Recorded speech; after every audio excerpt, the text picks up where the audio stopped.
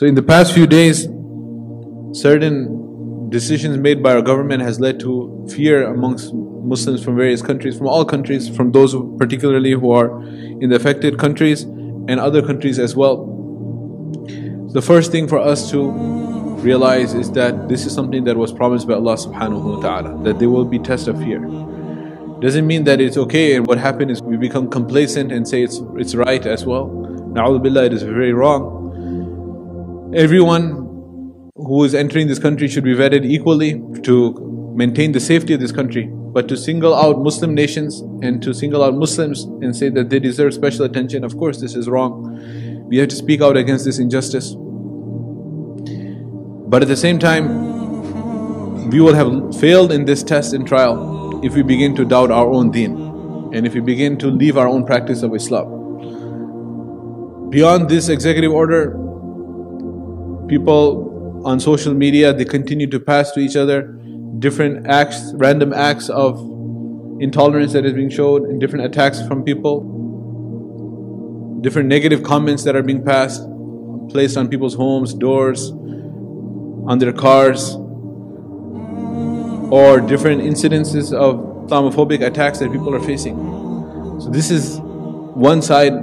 At the same time, my dear friends, we should realize that there are a great number of good people in this country that are coming out and supporting Muslims and supporting Masajid even though they have no reason to. They are being bombarded by the social media and by the media and the news and the television and all the media outlets against Islam. And this is the position that the new government is also holding, from the President downwards and all his appointed staff.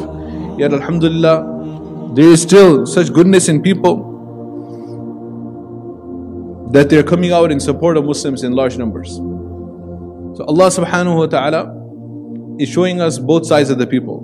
There is a small minority of people who harbor hate in their hearts. But at the same time, there is a vast majority of the people, alhamdulillah, and the majority has khair and goodness. Allah subhanahu wa ta'ala is giving us an opportunity. We have to take this as an opportunity. Rather than becoming depressed and saddened by the conditions that are taking place, let us take this as an opportunity that now Islam is becoming a topic of discussion, where the Muslims are not being portrayed as the aggressor, as the terrorist, but rather we are now being portrayed and we are now being realized by many people as the victims of injustice. So this is an opportunity for us to grab and to inshallah lead the discourse, lead the conversation in whichever environment we are in. Then we can start speaking about Islam. For this, we have to on our own become confident regarding our faith. We have to ourselves learn about our deen.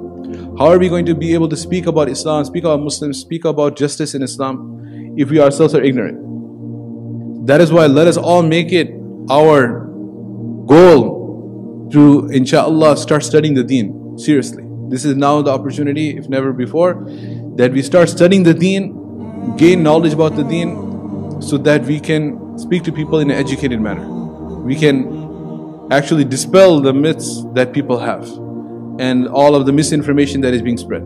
My dear friends, the reality is, collectively as a ummah, we have been taking things very relaxed. We have been concerned only about our physical needs and that of our children, our worldly needs, our education of ourselves and our children, our worldly education, our homes, our businesses, our work, our income, our families. But beyond that, we did not necessarily develop a genuine concern for the Muslim Ummah. And if all of these attacks are happening on the Muslim Ummah, and all of the negative propaganda is being spread about the Muslim Ummah, and the tide is turning against the Muslim Ummah, and if we still don't change our behavior, don't wake up from our sleep of ghafla, from our sleep of heedlessness, and our lack of concern, our complete apathy to the situation, then فَلَا يَلُومَنَّ إِلَّا نَفْسَهُ. We cannot blame anyone but ourselves. The matters might get from difficult to worse. Then what will happen to us?